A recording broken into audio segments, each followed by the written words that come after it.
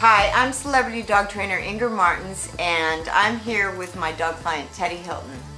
One of the readers wrote in and had a question about their dog was really playing tug-of-war with the leash and making it very difficult to walk. So Toby, the 11-month-old Jack Russell, this is for you.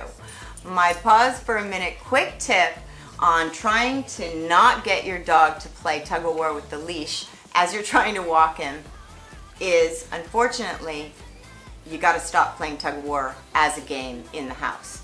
The two don't mix. So if you are throwing this tug-of-war or toy around, rope toy, anything like that, and your dog is growling and having a great time, it's sending your dog a mixed signal.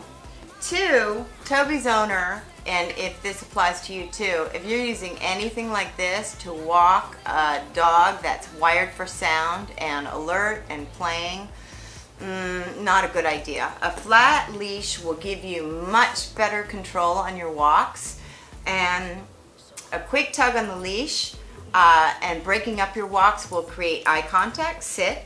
Teddy, let's show them. Sit. Good sit.